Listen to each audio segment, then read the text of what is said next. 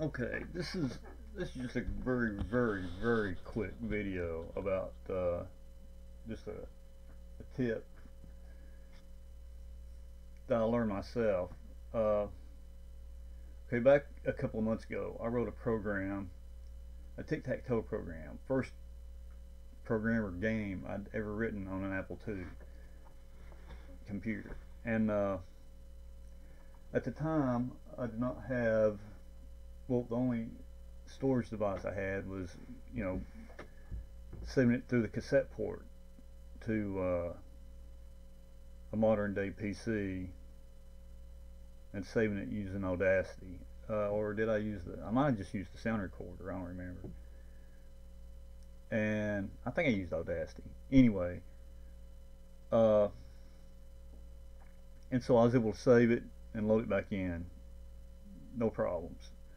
Well, so after I did the SD card disk drive emulator, I thought, hey, I'd like to get that tic tac toe game and save it to the SD card.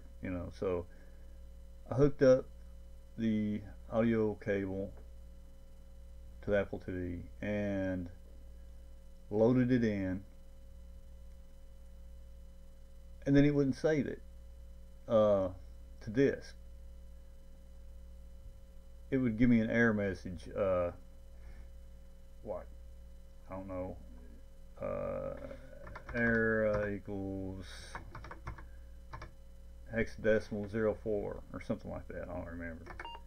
And so it's like, man, why is it not working? And so I looked up online, what could be the problem.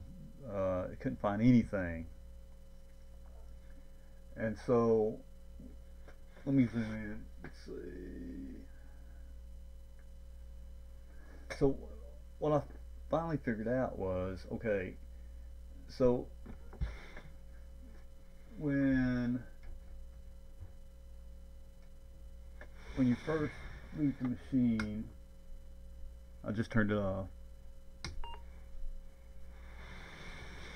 Alright, when you first boot the machine up and it loads up DOS, look, loading integer basic into memory. Okay, so I think the Apple IIe had floating point basic, and that's what I wrote that tic-tac-toe game in. And so I was thinking, what if I can't save it to disk because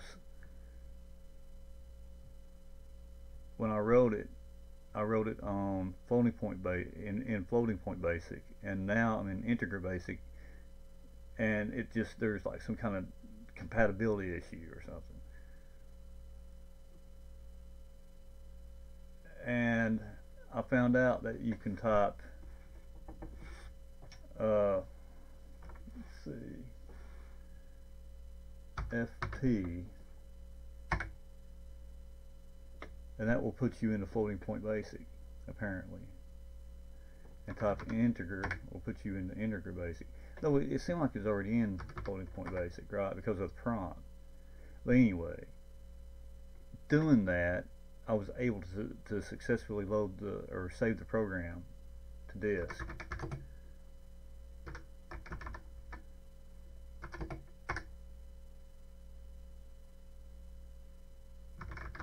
And this is the program I wrote back a month or two ago, and now I got it on SD card. So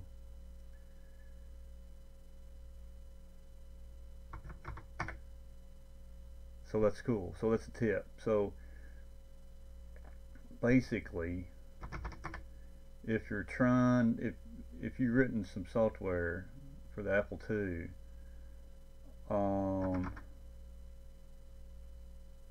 in basic, and saved it to cassette, and then you happen to get a like a disk drive or a SD card, drive emulator or whatever, and you're trying to convert or transfer those cassette programs you wrote over to the disk-based system, and it's not working. You can't, for some reason. I mean, it just gives you errors when you load in the cassette program and then try to save it to disk. Well, then try to, type FP if you use the Apple IIe to go to floating point basic, and then try that.